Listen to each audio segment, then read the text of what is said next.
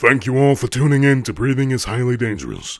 We are giving our first breath, working toward and hoping for the next, all the while fearing our last. Welcome to the show. No. The event. A little bit more grand. The movement. That's better, I like that. The movement of the century. Well, movement, that may be a little bit much. How about a conquest to ferment the ones ignosable that try to impinge their iniquitous veracity to our thoughts? Look, man, do you want me to do this or not? Either way, I get paid. Sorry, go ahead. We've come to ask why, but never satisfied with a simple answer. Discovering the not-so-secret secrets. Playing coy into the ploy, kicking every rock, smiling with joy. Here is your host. He puts the U in unusual, the P in pterodactyl. Not just why, he also asked how. If you suffer from Hippopotamostros esquipedaliophobia, please leave now. No one will believe you. I give you Emmanuel Manny Stewart. Thank you all, and welcome back to Breathing is Highly Dangerous. Today is going to be a fun episode. I'll have, this one's going to be a little bit edited, so to assist in making this more palatable to an audience that might come here. I'm going to be having an interview sort of with a gentleman that I've met a few years back. He's a very talented individual. He's a singer, songwriter, sort of a rapper. I don't know if he would say that. We'll ask him. And dancer and actor. I met him while he was marketing his music with an associate that also does music. I'm very excited. I've followed him since, and the things he's doing is really, I really admire his ingenuity, his scrappiness. He's taking a different route than most, right? And his talent is very underrated, and that's what I will say. And this is coming from me that doesn't necessarily like music from the current generation. His music is within that, but it's inspired, heavily inspired, and I find a lot of promise within his work. And each project he puts out is getting better and better. And this next one he's got out is he's got another album coming out. The single from it is "Win," and it's out right now on Spotify. Beautiful honor, it's wonderful. Welcome, James Hooper, to Breathing is Highly Dangerous. Yo, Manny. Yo, we've got the man himself in the house. Hey, how you doing, mate? Good, man. How have you been? Not bad at all. You've been you've been busy. Yes, man. I've been hustling, working always. Absolutely, always elevating. Yes, sir. Is that your personal brand? Yes, yeah. Revolving around one of my first albums. You got a new album out. Yeah, or coming out soon. You got a new single off the album out. Yes, yeah. Is that the titular track? When is that the titular track, or is it the album going to be? No. I'll go ahead and spoil the title. I don't mind it. It's gonna be Elevate Volume 2. Oh man. It's gonna be a step up from the first Elevate. Essentially, the reason I'm calling it that is because I'll let you go and do the research because I don't want to spoil the release date just yet. That's fine. It's going to be the 2-year anniversary of Elevate when it originally dropped, which it dropped 2 years ago around May. Mm-hmm. So y'all can kind of guess when it's going to be dropping this year. But yeah, essentially it's just the next level of James Hooper is the way I like to present it or think about it. I'm diving into more of my hip hop rap driven side of the artistry compared to being so R&B driven like I usually am. So I'm just excited for people to hear this new sound, man. It's really exciting. Absolutely. I heard that new song "Win" that you've got out currently. Mm-hmm. It's really, and I told you this when we met, but I don't really know if you remember. But I don't like current music. Uh-huh. That's funny. I do remember that. Right. But there's something in there. You've transcended. You've made me want to listen to your album. You've got me. Thank you, bro. You did something, and you've got the mojo. Thank you so much, man. Yeah, I tried to while I do like the current music in the way, like, for lack of a better term, new school music kind of is, I resonate with it a lot more than I do classic music. That's just that's just me personally. There's nothing, like, no biases there. It's just what type of music I like compared to what I don't like as much. Right. But yeah, I tried to do something a little bit different with this whole project, because while I'm calling it a rap album and a rap driven album, which it heavily is, I'm trying to still have that R&B flair and flavor that I have in my old music. You know what I'm saying? To give it that signature James Hooper stamp, just as far as R&B vocals and keeping those melodies and stuff in there. So I feel like it has a little bit of a different appeal than like 100% rap driven record. It still has my R&B and pop flavor in that record. So because you still got to dance to it, because you're a performer. It's got to be something you can perform to, right? Right. And yeah, the music, the vault is huge. The vault is very crazy. My album is one thing. I'm gonna go ahead and spoil the track list. It's 11 tracks. That's one thing, but I got a whole vault of music with a lot of collabs and a lot of features at my disposal. Just, waiting for the right time and strategically trying to release things. So it's all on the way. But yeah, because I've seen your music videos and stuff, and those things are movies. Thank you. Those, especially the one with the rain. I can't remember the title off the head. Take it back. Yeah, take it back. The ending of that video is one of the best things in cinema. Like, I like the way it's because I admire camera work and emotion, the way, like, because it's basically your breakdown of the song.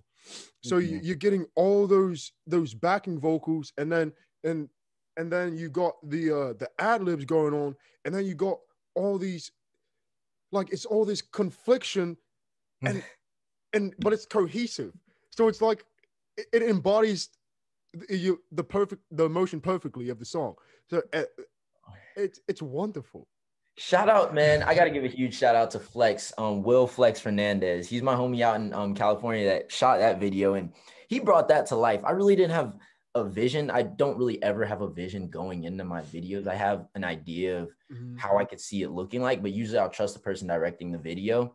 And every time I go out to California, he's like, bro, you ready to do another video? You want to work? And I always have to get my budget right. And I go out there and we'll shoot one, and it always ends up phenomenal with him. But this one was very different. And the emotion behind that record, raw emotion, that whole project decisions, that was all coming from a real place at that time. And so I told him what it was about and, like how, I guess, essentially those emotions came about. And he just drew up the storyboard, and we shot that in a day, and he edited it within probably like 2-3 weeks, man. And brought it together for me. And that was all him. That was literally him on that project. There wasn't like a DP or like a gaffer or anybody. That was him and his wife that helped me pull that together, and one of his friends, man. See, that is incredible, because the best things come with the least resources, because you got to have ingenuity. You just got to make it work, like make it happen,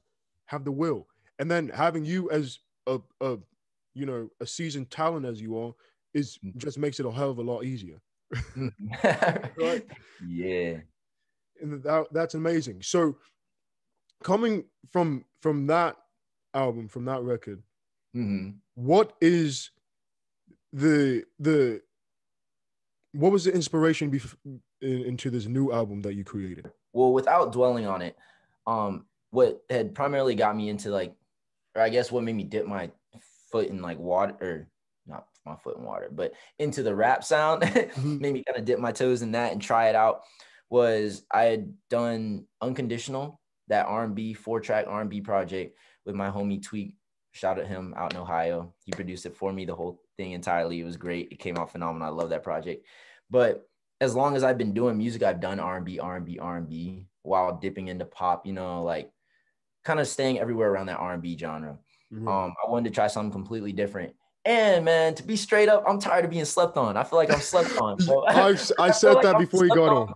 I said it. Coming in trying to come up in a place like Atlanta where the main scene is trap, I'm like, bro, like no one's listening to it like a dude singing. You know what I'm saying? It's really hard to like put R&B in the light I feel like it deserves. Like it's different when you're on, but when you're trying to come up with R&B, it's a little bit like it's hard. It's hard to get people's attention because people want to hear that heavy 808 just knocking. So I try to cross over with that, but yeah, like anyway, I'm rambling. But at the beginning of the year, or roughly the end of last year, December into January, I was like getting beats from Tweak, and I was just kind of tired of doing R&B, and I wanted to try something different. I wasn't working on music as much, so I was like, you know what? Let me just find something, throw a rap to it, and that's essentially how the new project came about. I was like, yo, I actually can do this, like, because I surprised myself when I started, like, you know, just chopping up with the bars and spin them out and stuff like that. And I was like, yo, I can actually like essentially keep up with the trap sound that Atlanta kind of promotes. So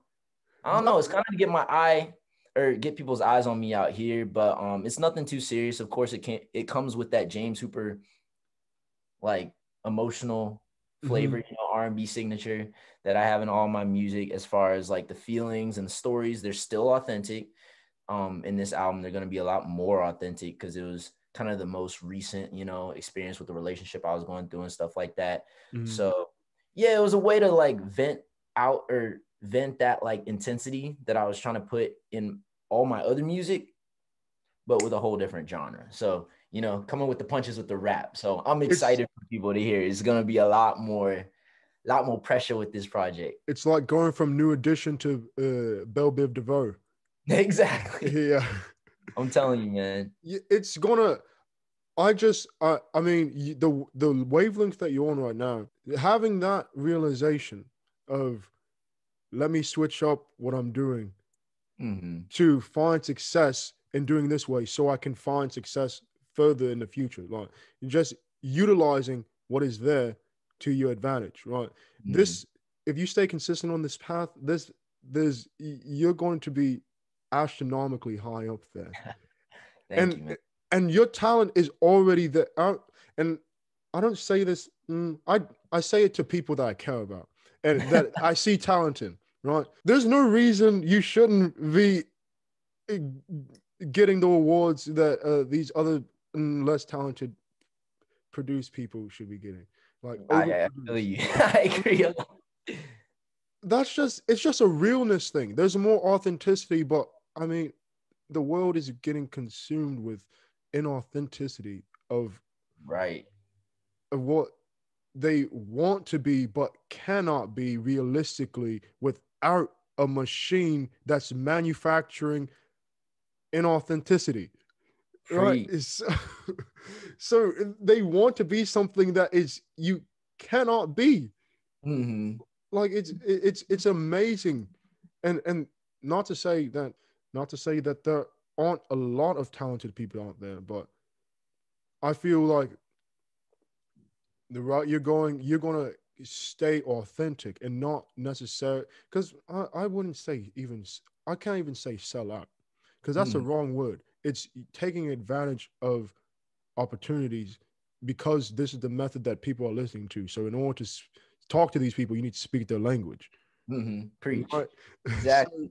So, like I see the cross right there, so I already know where the mindset is.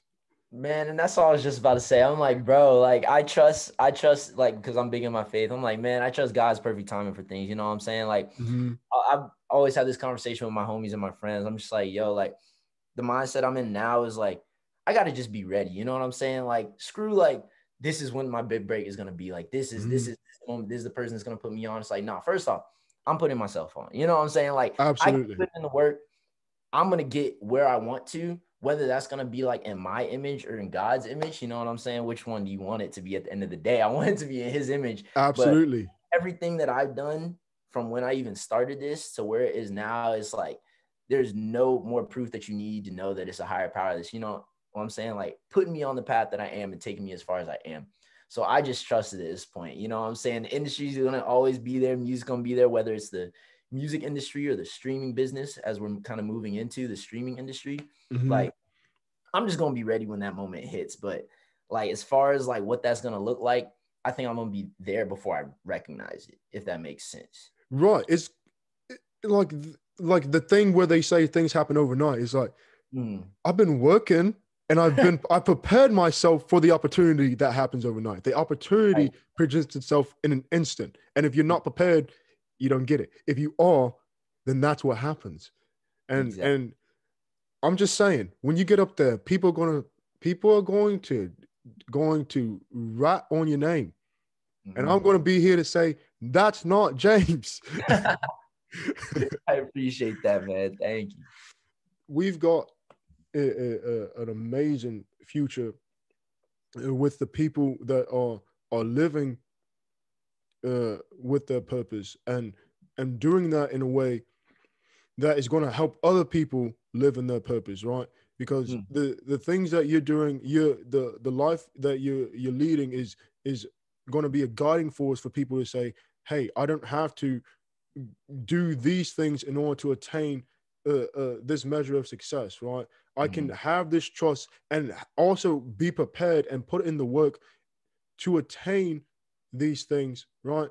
Without subjecting myself to the temptations that would make the route easier if I wanted to do it this popular way and then fizzle out and have and do something without purpose, right? Because Right. we're thinking about purpose in the long run. So Mm. how are people going to look back at us rather than how are people going to look at us in an instant, right? Mhm. So do we want to be proud for ourselves and have people proud for us in this moment and have family and stuff proud for us in this moment, and then because they're going to support, there's certain people that are going to support whatever you do no matter what, but Mhm. ultimately when you look back, is everything that you do you're gonna say I'm glad I did it, or you're gonna have regrets about it, Right. right? And say, oh, and because another opportunity, like another path opens for like people down the line and say, oh, I could have done this. Ah, I wish I wouldn't have done that. Like if you Right. keep doing what you're doing, like you can create those new paths that open it for other people to say, oh, there's a new opportunity, so they don't have to go the same route I did or struggle as hard, right? Mm. Exactly.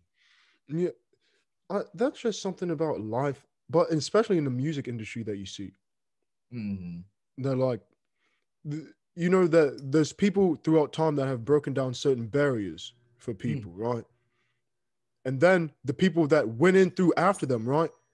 They didn't try to break down any more barriers. They're Right. like, oh, I'm comfortable. I'm glad I got in. Mhm. I'm not trying to push any further, right? We're gonna make it work where it is. And then and now everyone's trying to get in behind them. There's Mhm. nowhere for them to go, right? It's Yeah. oversaturated. That's what the Mhm. industry is right now. It's oversaturated. So you're Mhm. going to be one of those people that are going to pierce through and break barriers because of intentions that you have for the future and for the people coming up behind you, right? Mhm. This is a quality I see in you, and I know that you have, and I know you see in yourself, and you're working on ways to do that, and Mhm. and I admire that so much because that you're first trying to fix yourself, right? You're fixing everything. You're fixing your heart. You're fixing your mind. You're fixing Mhm. relationships around you, and those things that's the first thing you need to fix before you can help anyone else, because you can't Mhm. help other people if you yourself need to be helped in a certain way. And it's beautiful. I'm glad you see that, bro. You're right. You're right about all that. And I'm sitting here like, man, I couldn't have said it better myself. I mean, is there anything you want people to know about um anything particular that any words of wisdom you have for people that you want to get off your mind, off your chest, that you haven't Yes, been able to say yet? absolutely. And I pray that people take heed to it and actually listen to what I'm saying. Mhm. Figure out what you want to do, run at it, but make sure your mind, your heart, and just your even physical, man. Like shout out to Milo Miles. That's currently my manager. Mhm. Um, he had me read this book called The Alchemist, and he said, before you go into this, before we start moving forward, he's like, I want you to have your mind right, your physical, your body right, and your faith, like your spirit, your spirituality right, like with God, essentially, just being right with Mhm. God.